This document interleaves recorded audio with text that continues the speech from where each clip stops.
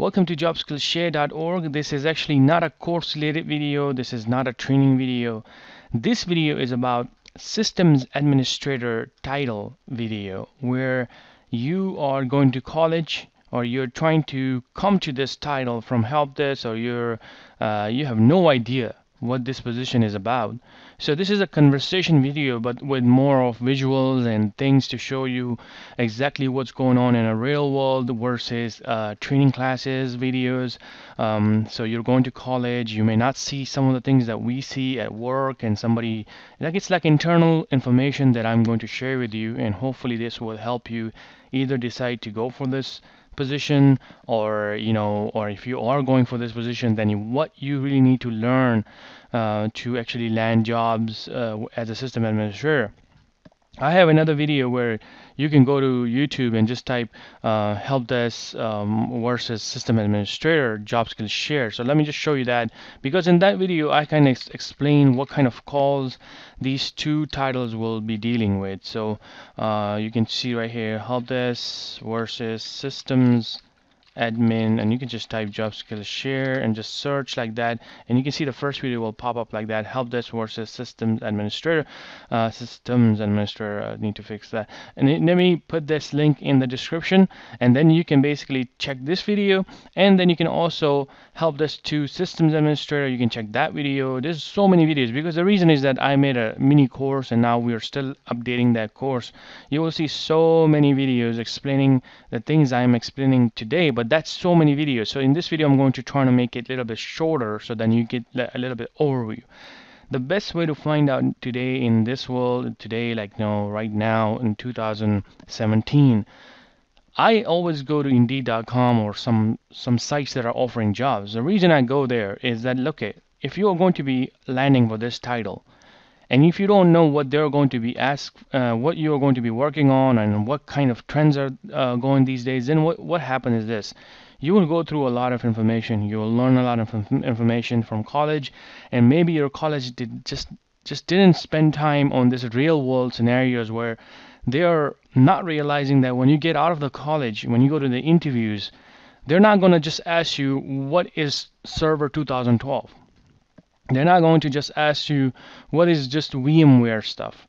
They're going to ask you some of the things that are just known these days, like Cloudflare, and being servers on the Amazon and you working with it. All these other things that are just extra now, for a system administrator. Before it was also about just Windows, and Windows administrator becomes a system administrator, network engineer becomes a network engineer. These are the titles, but now things are so complex that a company may just mix things up. It doesn't matter. They're going to give you a title of a system administrator, but you're still working on VMware administration, you're still working on cloud stuff, you're still working on Cisco stuff. Either you become a network engineer, you're still doing all that stuff. And you will be doing it at some point, but since things are complex these days, so you can't just go for one title or a company requirements that's it. This is what system administration is about. System administration, even in terms of money, can be a big change. You can see a system administrator senior will be going from 120 to 140. Then even a senior administrator from this, even they will say you will just get 50 to 60. Depends on where you live, depends on where you're from, what company you're going to apply for. This all depends on that. So take my word on this one, because I'm telling you, one company will pay you $100,000 and you will be doing almost nothing. One company will pay you $60,000 and you're just going to be doing everything. So that's like your own research. Whatever company you go for, that's kind of like it. So for me, if you're going to a technical companies that are technical and basically actually supporting other companies, so you're a system administrator in a technical company, this company have another clients, 100, 200, 300, doesn't matter how many. So this job is going to be a very busy job. Now, one benefit of this is you are going to be that system administrator who will know everything, because you are going to be seeing things real world, you're going to be doing things, but it's going to be stressful. Now, it's really up to you. I mean, you consider stress working. I mean, I consider too much work stress. If you're not working too much and you're kind of doing your own thing and making sure that everything is running and you're going deep inside one of the, issues and you fix it, that's to me, I like that. But everybody has their own taste, when it comes to IT. So you may like that. And some people prefer like non-profit organization, government jobs and things like that, where you're doing things on a specific applications.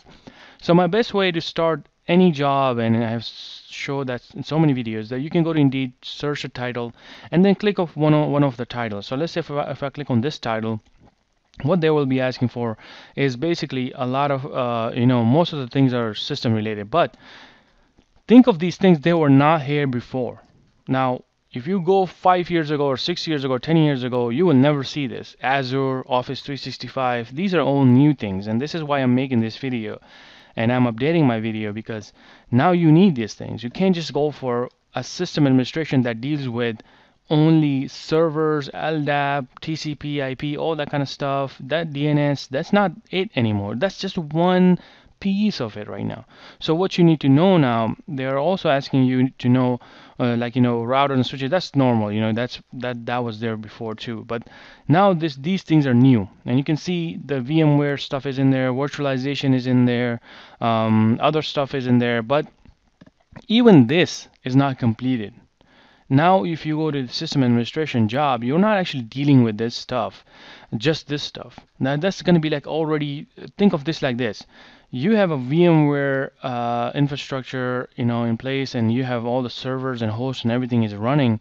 You're mostly not working to build this again. You're just working inside the virtual machines and servers and moving the virtual machines from one host to another host. And maybe something goes bad, you may call the support and things like that. But you're not working on this daily thing, As a system administrator, you don't just move servers like every day, unless you work for a very big company and your job is just doing that. But most of the normal system administrators don't do that. They just work on virtualization, like simple, like call, like, oh, we're having issues with the memory, so you just go to the administration side and you just do that. But even more than that, now a system administration job is more like, your companies these days, front face is the websites. And you don't work on coding and stuff like that. I'm not saying that.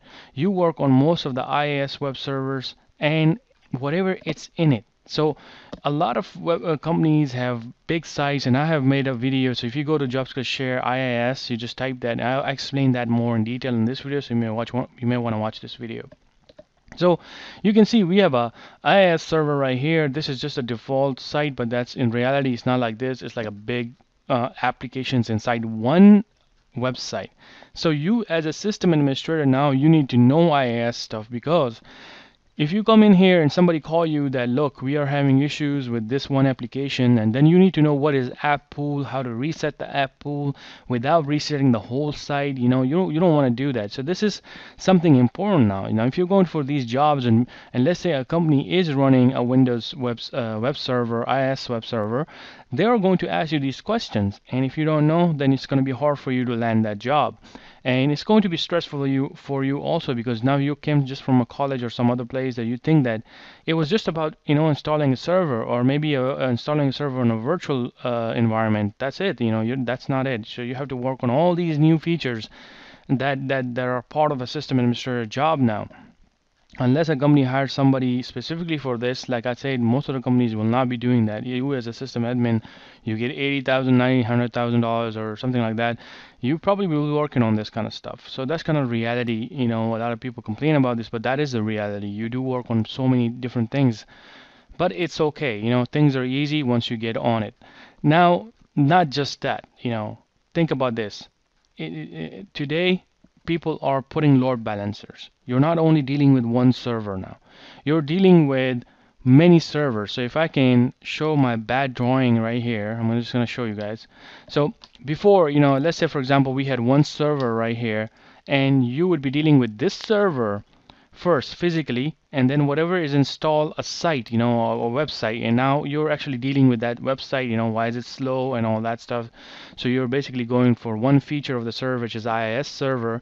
So now one part is your main server learning, like you learn about this server stuff, what it is and What if there's a space issue? What there's a memory issue? But then now you need to also learn about IAS, which is also a part of this server. You basically install that inside the roles, and when you go into the web server administration, you will learn that. But all these terms that I'm using, I'm not teaching about that. It's just that I'm telling you that that's what you need to learn. So that's some you need to learn about this. Then you need to also learn about the website. But that's not it these days. What about now? What happened is that you in a company will be working on a big virtualization system right here. Like for example, this is a VMware, and now that piece is just this piece in this big host right here. This server is holding this server now. That's virtualized. This becomes this, and now this site is like that. So not only you need to learn about the VMware. This is now your VMware education. You're going to be doing all that. Now you're going to be managing this from a virtual point of view, not a physical point of view. You're going to be doing this a virtual point of view where you need to learn everything like that. But okay, there's more to it. This is just I'm a little bit old school here now. I'm going to a little bit advanced now. What about cloud now? We took all of this to the cloud. So what you do is now, and I'm not saying that this is going to be it. So you may be working for a company that is going to be still using the physical stuff like that. You may be working for a company that's going to be using VMware or a mixed environment like that, or you may be working for a company that is using Amazon AWS. You probably hear this word a lot, AWS right here. And now things are moved to the cloud. So all of this right here is moved right now to the cloud, and now you're doing the same thing on the cloud. So what you need to learn about now is the Amazon technology also. How do you get to the cloud? How do you install a server on the cloud? How do you do all that stuff? How do you restart services? How do you connect your machine with the cloud so that it's always connected? All that kind of stuff. It's not just about Amazon. You could be using a Windows Azure, so you need to learn about Azure stuff. So think about all of these scenarios in your head, that when you try to go for these jobs, you don't need to master all this, but you need to know what it is actually. What is the picture? What is the bigger picture now? What's going on now? So that's why people are going to ask you about these questions. And not only does that, it just doesn't end. Then you have, let's say, one server, you have VMware right here, but let's say on Amazon you have server right here that's doing the same thing now what these two were doing, and that's the site running from your Amazon server. But what if it's not one server now? Whoa, you need to know about 3 servers, load balancers. Now, what about load balancers? Now, you need to learn about that technology and all that, how it works. When you learn about load balancer, that's another thing. So right now, these are 3 servers running inside your load balancer. It could be a hardware equipment, software, whatever it is, it's running. You need to learn about that. So that's another new thing for you. But when you have all these things, how do you troubleshoot it then? So let's say you have 3 servers. How would you even troubleshoot an issue with one server? Maybe this user is on this server, this user is on this server, this user is on this server, and somebody complained that I cannot get to the site. How would you know which one is down? So this is where you need to know your stuff. You need to know about IIS so you can find out which app pool is down. So then easily you will get an email. This is how we work. If let's say my site is down, I will get an email. The server 2 app pool is stuck or running. It's not running, or the server is down. So I know this person will have issues, and they call. I know they're going to have issues. I'm going to restart the app pool or do something about it. These 2 are good. But how did I find out? If you're new and you don't know this stuff, somebody don't tell you about this, then this is where the stressful moment will start for you. Of course, this is a learning moment also, but I'm showing you this stuff so then in future, at least you're not stressed about this mentality that, where are these things coming from? So the whole point of this video is this. When you want to become a system administrator, don't just go for this stuff. This is good for you to start only. You need to be asking different systems administrators and ask them, hey, I know you work on servers, I know you work on virtualization, VMware stuff, and all that kind of stuff, troubleshooting. But is there anything else that you do that's your main part of your job? So you will find out from different system administrator different tools that they're going to be using, but almost everyone will tell you something similar, either a cloud virtualization or things like that. So this way you can learn more than just what your college is teaching you, what your class is teaching you, so when you go to the real world, you should be able to talk to people in an interview. Now, that said, this is another thing, the Cloudflare right here. The whole jobskillshare.org site is on Cloudflare right now, and there's servers behind it and all that kind of stuff. So, but what about this stuff? If I didn't know, and I go to a company and the company is heavily utilizing Cloudflare, and if they ask me questions about it, I might not be able to even answer it, and that's going to be a little bit negative point. I mean, of course, that's really up to them if they want to hire you, but if there's another person with you, another interview right after you, and this person knows about Cloudflare, they're going to prefer that person because now I don't need to teach them about Cloudflare. So this is it, guys. I just wanted to give you a picture in your head when you go to system administrator job or any other IT jobs. So that's how I look at it. That's how I train myself for if I want to go to a new job. And then when I go to the interviews, I'm pretty confident, and maybe it will help you too. Thank you very much. I'll see you guys in a different video.